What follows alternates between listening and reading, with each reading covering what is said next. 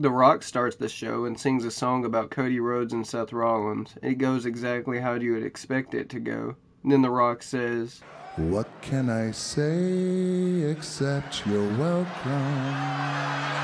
Then we get LWO versus Phantasma. Eventually, Phantasma would get the win. LA Knight comes out and gets on the mic, and he calls out AJ Styles to a match at WrestleMania.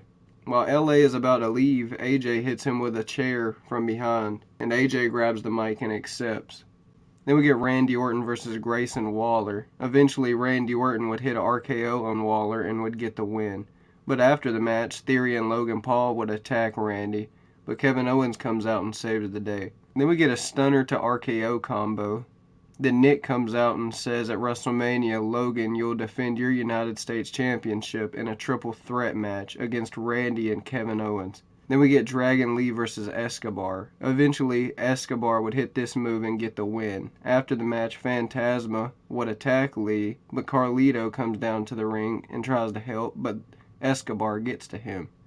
Then Ray comes out and goes after Escobar. Then we get Pete Dunne and Tyler versus Pretty Deadly. Eventually, Pete Dunne and Tyler would get the win. We get Bayley versus Dakota Kai. Later on in the match, Damage Control would attack Bayley.